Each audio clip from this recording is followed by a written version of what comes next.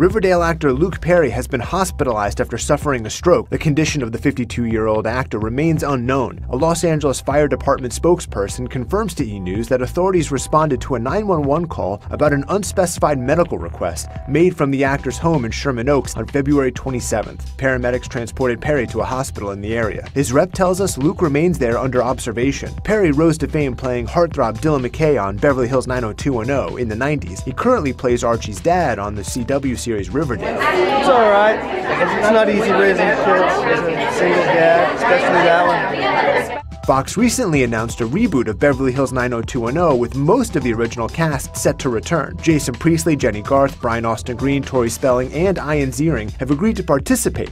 Perry is not attached to the project, reportedly due to contractual obligations with Riverdale.